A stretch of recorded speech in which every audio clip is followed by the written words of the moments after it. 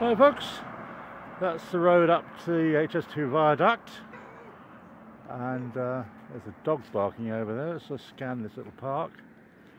The reason I'm here is because I want to explore this wood, and it says Denham Quarry Woodlands, part of the Colne Valley Regional Park. And it's great. It's got a UR here.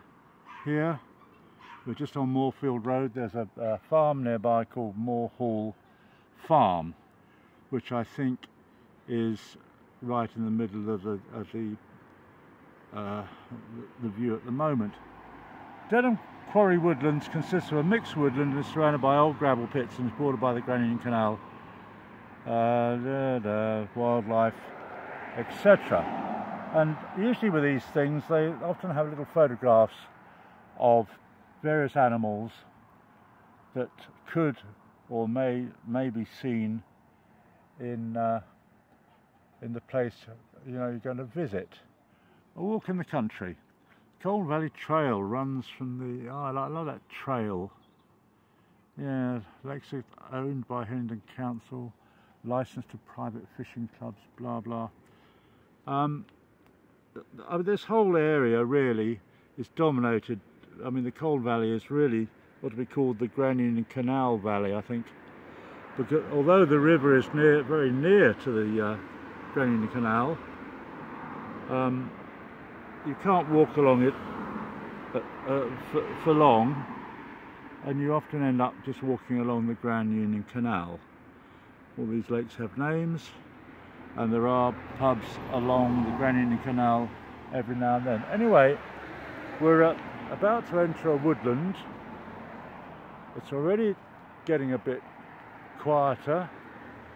I'm hoping that the traffic noise will disappear soon, and the walk will take us near some of the piers, the stanchions of the new railway. I'm sure it should do, because we're on an interception course.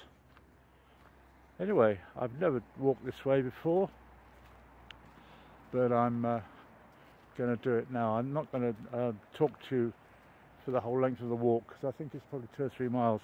We end up sort of east of the canal, as far as I can make out, and oh, is that the path?